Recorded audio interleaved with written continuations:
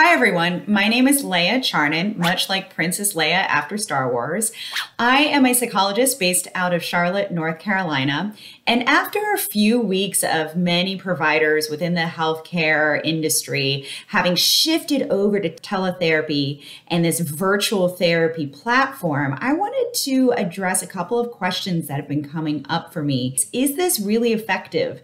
Do we lose something by having therapy over the video? So teletherapy has actually been going on since about 2006.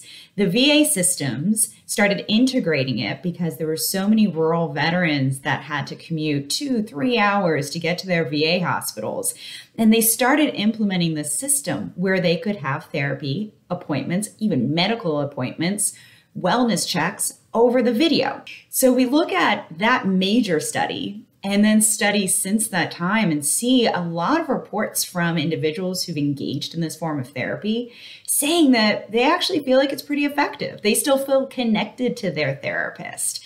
I think one of the major reasons is because so much of therapy is the therapist stepping into the story of the client and joining them where they are, building that relationship. And as we're able to do that, we can still very well and effectively do that over a video camera. So for example, in my sessions, I might ask some of my clients to show me around their space, to show me some of the things that bring them the most joy. There are moments with this virtual tool where we can actually really build more connection and also help individuals use their space in which they feel really comfortable in their home as a way to build the interventions and the skills that a client needs. So therapists are doing everything with their powers to use secure resources.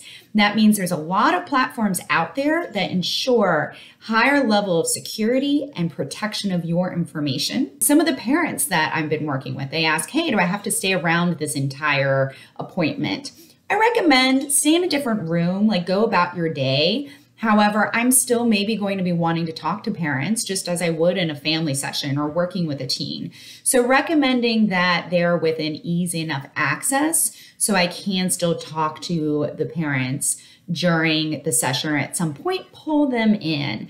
But I do recommend giving your teen or yourselves private space. That way you feel secure in completing the session and having that privacy. Other questions is, why not just wait until we get back into the office? Well, unfortunately, we don't know how long that's going to be. There can be so many different life stressors right now.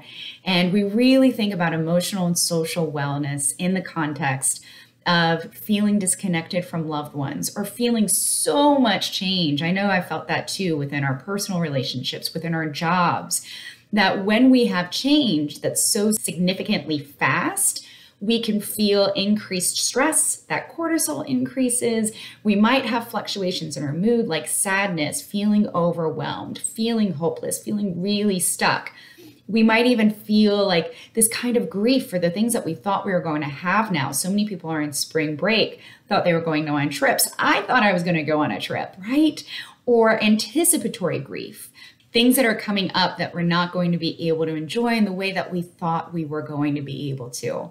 So this is a time to really continue nurturing your health, your wellness, in a period of life where none of us have really been given a roadmap of how to navigate it. And therapists are very much here for you. Our services are available. That therapy continues to be customized in a way that suits your needs, and we are here for you. Wellness to you. Please feel free to reach out to ask any questions and take care of yourself, your heart, and your family.